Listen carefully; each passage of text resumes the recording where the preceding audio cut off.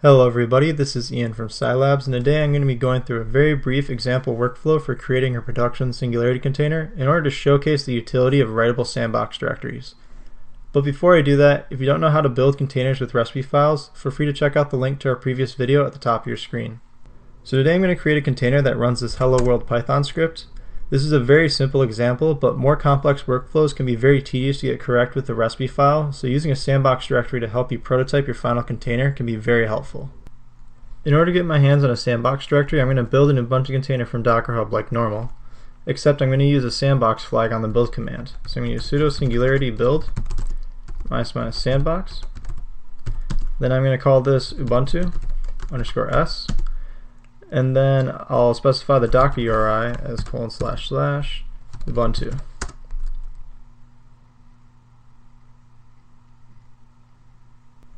So now we have this Ubuntu directory, and this contains an entire Ubuntu OS, and we can interact with it like any other Singularity container.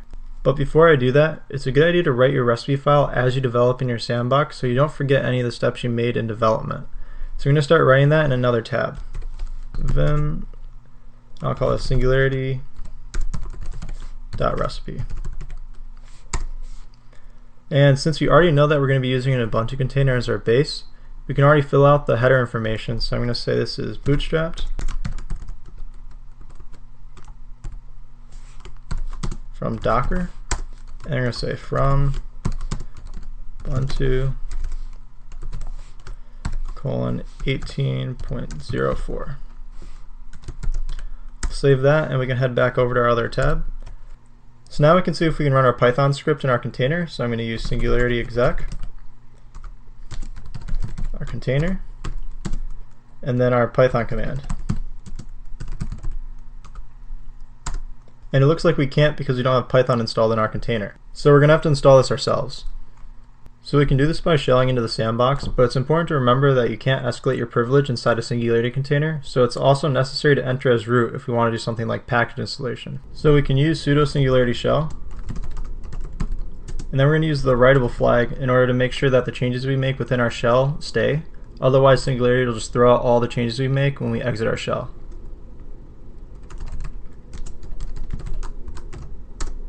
So now that we're in our container as root, I'm going to try to install Python.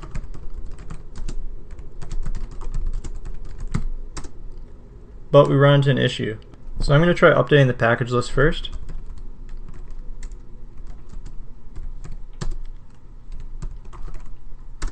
And I'm just going to cut to the end of this. And now I'm going to try to install Python again. And I'll cut to the end of this as well. It looks like this worked, so I'm going to record what I just did over in our recipe file before I forget. So we can make our post section and add our commands.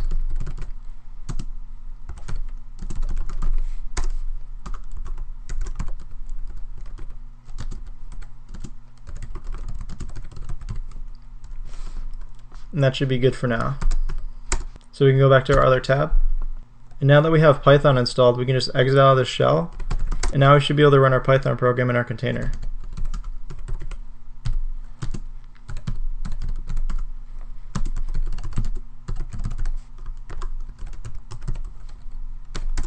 And we can see that it works now.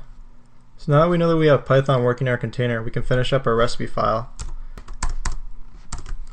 So now I'll add a file section, and I'll copy over our Python script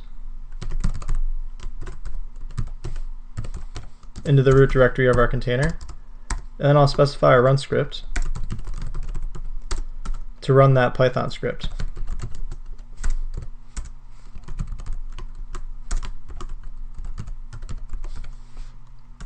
So that should be it for our recipe file, so we should be all set to start building our container.